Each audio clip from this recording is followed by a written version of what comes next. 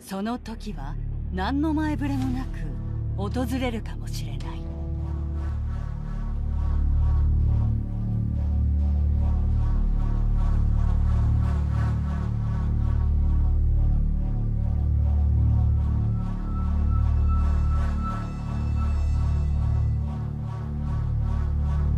富士山が噴火したらとんでもないことだよと思って、で富士山ってみんな気軽に行ってんですよ。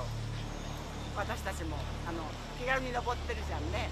そしてさ、予想されないで噴火なんかされちゃったらえらいこっちゃって思っ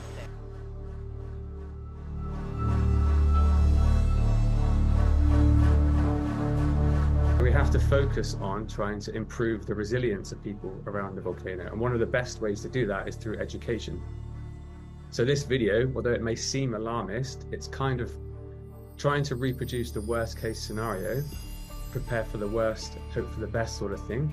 So educating people on what the worst possible scenario is, I think is a fairly good measure to take in terms of trying to improve preparedness.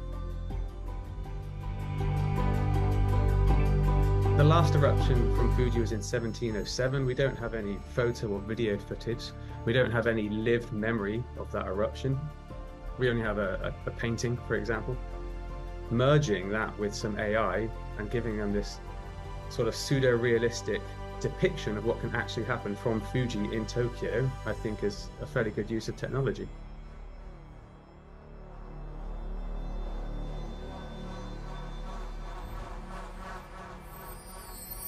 The ash falling in Tokyo could have a number of different effects.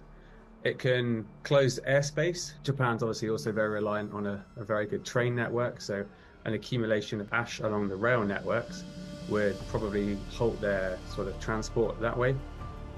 Ash is basically ground up pieces of volcanic rock that have been blasted apart in the explosion. It's very sharp and jagged. It's essentially a glass. So it can be very disruptive to ears, nose and throats, particularly for anything or anyone with sort of asthma or other respiratory illnesses.